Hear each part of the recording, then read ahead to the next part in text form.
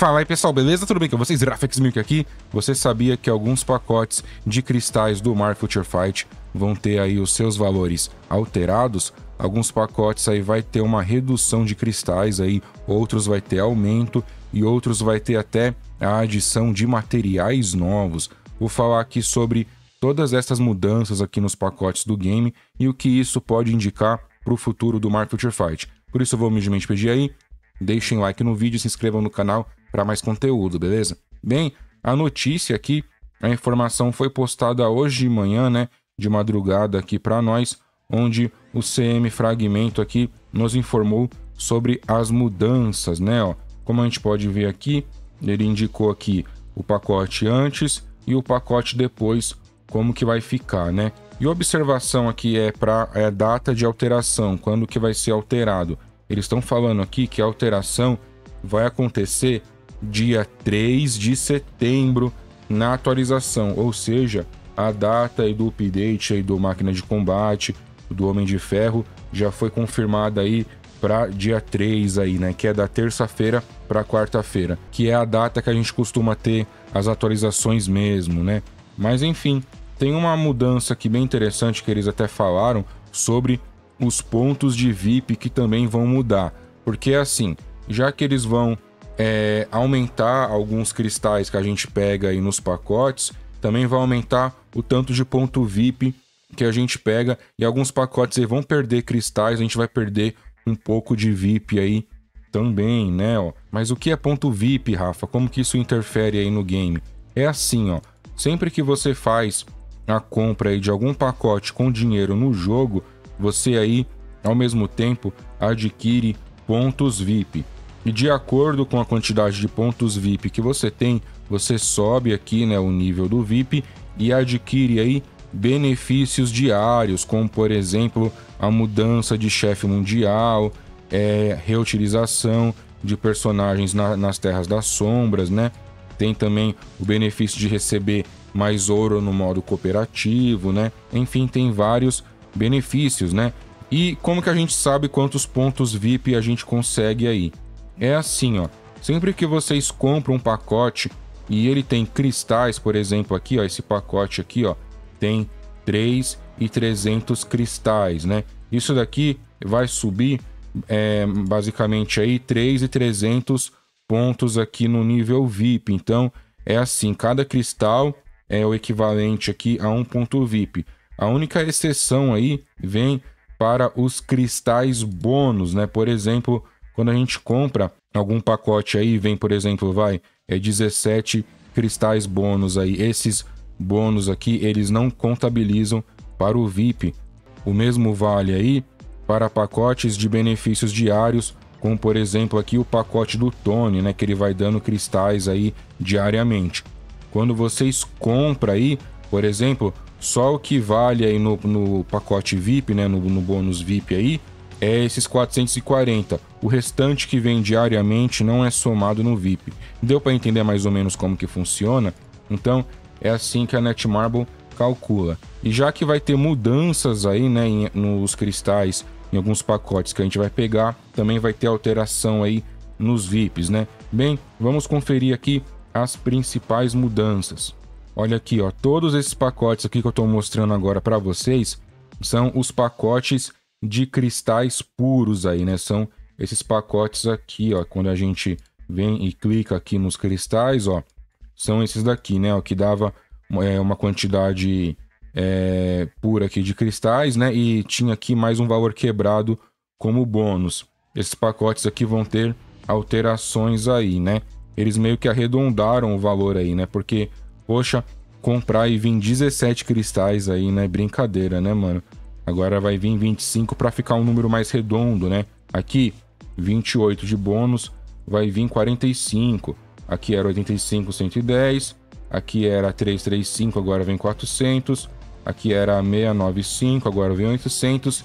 E o último aqui, o mais caro, 1750, que vinha de bônus, agora vai vir 1.900. O valor bruto aqui dos cristais, né, do pacote não foi alterado, só o valor bônus. Então aqui eu não acho que vai ter alterações aí na barrinha de VIP lá, beleza? Mas conforme a gente vai descendo aqui, vai vendo umas alterações nos pacotes aqui, ó. Vamos lá, deixa eu falar desses pacotes aqui primeiro, que aqui é o pacote de material de categoria 4, ó. Dá uma olhada aqui, ó. O valor do pacote continua o mesmo, cristais aqui também, carbonádio, alma de Faltine. Só que agora vai vir um seletor de livro do Dormammu aqui e mais ouro, ó.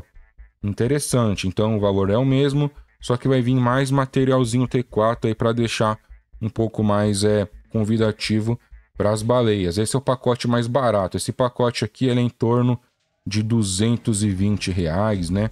Deixa eu abrir aqui no jogo que eu já confirmo aqui e mostro para vocês. Esse pacote aqui é 224, ó.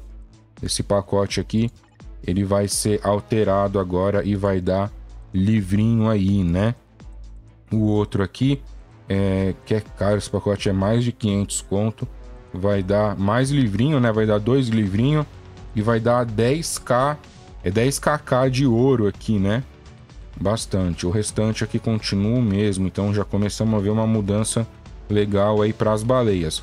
Olha, agora que ficou interessante, esse daqui é o primeiro pacote que eles reduziram o valor. Esse daqui é o pacote de avanço de material de categoria 3, ó. Que aqui a gente convertendo. Como que eu converto aqui? Você deve estar se perguntando. Geralmente aqui eu multiplico por 5, entendeu? Então isso aqui tá $30, vai dar em torno aí de R$150, 155. Quer ver, ó? Deixa eu mostrar aqui para vocês, ó. O pacote de categoria 3. Deixa eu ver aqui, crescimento de personagem. Aqui não, tá 170. Acho que é esse pacote aqui que vai alterar, ó. Esse pacote aqui, ele vai ser alterado. Vamos ver como que ele vai ficar agora, ó. Olha, eles reduziram o valor. Então aqui, ó, foi para $20, né? Então vai ficar em torno de R$110, por aí, né? Ele vai dar a mesma quantidade de cristais, né? Então não vai ter alteração no VIP, mas vai dar bem mais material aí, né? Passou da hora, né, mano? Farm de material T3 aí tá ficando obsoleto. O gargalo no jogo agora, atualmente, é na pelota aqui do Dormammu, né? Nas almôndegas, né? Ó. Todos os pacotes aqui, os sequenciais aqui foi alterado, né? Ó. Pacote 1 e o 2 aqui, deixa eu ver. Mas ali tava mostrando 3 pacotes, né? Tava mostrando 3 pacotes. Será que é esse mesmo que vai ser alterado? Não, é esse daqui mesmo, ó. Então talvez um deles aí... Acho que esse daqui não vai ser alterado, não, ó. Caraca. Esse daqui não vai ser alterado. É só 1 e o 2 aqui vai ser alterado. Vamos ver como vai ficar. Deixa eu abrir aqui. Ele vai dar livro e vai dar menos cristais. Ele vai ficar mais barato e vai dar menos cristais. Caramba, então esse pacote teve uma boa redução aqui no VIP, hein? De 8 foi para 3.300. Daqui não ficou bom não, mano. Ficou mais barato. Mas, poxa, é esse que dava 8k mesmo, né? Só para confirmar aqui. Deixa eu ver aqui. É esse mesmo, ó. Daqui vai para 5 agora, né? Só que vai dar mais ouro aqui e ficar mais barato aí. Porque realmente tem um pulo muito grande aqui nos valores, né? Rapaz do céu, o que a Netmarble tá pensando aí com estas alterações, né? Aqui é o pacote de avanço T2. Ele vai ter uma redução no valor bem legal. Vai ter mais 2kk de ouro aqui, né? Ele atualmente deve estar uns R$170, esse pacote aqui dentro do jogo, né? Esse pacote aqui, ó, ele vai ficar uns 110 agora e vai dar mais ouro aqui, né? Dinossauro quer comprar o iate dele, mano, né? Dinossauro quer, tipo, lucrar com pacotes menores, aí ver se eles acertam uma parcela mais média aí dos pagantes do game, né? Aqui também foi alterado o pacote de transcendido aí, né? Preço reduzido, mais ouro. Aqui o oferta para agentes. Esse pacote aqui agora tá interessante, ó. Por quê? Ele teve uma redução aqui no cristal base do pacote. Tá vendo aqui, ó? Redução no cristal base. Mas teve um aumento no bônus aqui. Isso daqui pode interferir no pacote VIP, né? Que a gente pegava, 1.200 aqui no pacote VIP. Agora vai pegar só 1.100. Vai ter o bônus aí de 130, né? Ó, todos os pacotes aqui do oferta para agentes alterado, né? Ó, tipo assim, eles não tiveram, tipo assim, de forma geral, eles não tiveram redução de cristais aí. mas no VIP aqui foi alterado, foi reduzido. Eles reduziram o VIP aqui, mano. Rapaz do céu. Que oferta pra agentes. É o pacote que eu recomendo aí a galera pegar quando tem evento de ficha, né? Esse pacote aqui. Ele vai dar tipo um bônus de cristal aqui, né? Mano, o que será que o dinossauro tá planejando aí com estas mudanças, né? Aqui é o pacote de tipo. Mano, esse pacote aqui... Ah, tá. Ainda bem que eles reduziram. Porque não faz sentido esse pacote. Não faz. Rafa, que pacote que é esse? É assim, ó. Quando vocês upam o tipo do personagem e falha, aparece um prompt aí pra vocês gastar o dinheiro num pacote e aumentar o tipo. Deixa eu ver se eu acho alguém aqui com um tipo. Vai ser interessante a gente fazer esse experimento aqui ao vivo. Acho que o meu máquina não tá no máximo não. Aqui, ó. Vamos lá. Eu vou tentar upar e falhar. Se eu falhar, vai aparecer tipo um pop-up. Aí, ó. Esse pop-up aqui, mano, você pagar R$280 aqui num bilhetinho desse que você farma aqui, ó, quase que de graça. É de graça, basicamente, aqui no modo história, né, ó. Quando a gente combina aqui, né, ó. Isso daqui dropa bem facinho, bem mais fácil que CTP isso daqui dropa, né? Então, tipo, não fazia sentido gastar dinheiro nenhum nesses pacotes. Esses pacotes aí, eles foram alterados, né? Eles tiveram uma bela redução aqui nos cristais, ó, que eles davam, ó. Dinossauro não dá nada de graça, né? Cê é louco. Reduziu os cristal que ganha, mas reduziu bastante o valor aqui, né, ó. Sendo o de 6 estrelas, o equivalente aí a mais ou menos 200 reais, não, R$110 por aí, né? O pacote de nível de agente. Esse daqui é um dos melhores pacotes do game, gente. Deixa eu abrir aqui no game e mostrar pra vocês que é assim, ó.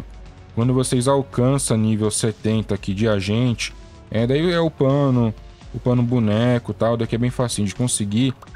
Vocês liberam um pacote no jogo. Deixa eu ver se eu acho aqui, crescimento de personagem. Aqui, ó, esse pacote aqui, ó. Eu já comprei esse pacote que custa ouro e ele vinha bastante coisa aqui, né? Ele vinha ponto de impulso, vinha energia, isso daqui é legal. E tem mais um outro aqui que ele tem um valor excelente aqui, 280 conto, mas vem sim mais de 5k de cristal, Mega T2 e um CTP aí, e mais, ó, aqui, deixa eu ver, 30 aqui, e mais 10kk, então é um pacote bem interessante aí para os jogadores, né? E é uma vez só, esse pacote só tem uma vez. E esse pacote aqui, ele vai ser alterado, ó. Ele vai ter mais benefício ainda, ó. Vamos lá. O valor permanece o mesmo, até aqui o pacote de ouro aqui, né? Só que ele vai vir agora, seletor de gene mutante, né? Legal, beleza. O outro aqui que vai ficar legal, ó. O pacote vai ter o mesmo valor, 280 ali, né?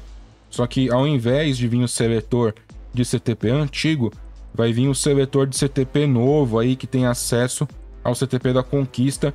Vai vir os 10kk, mais aqui 3 bênçãos de Odin, mais 3 seletores. Então daqui é um pacote muito bom.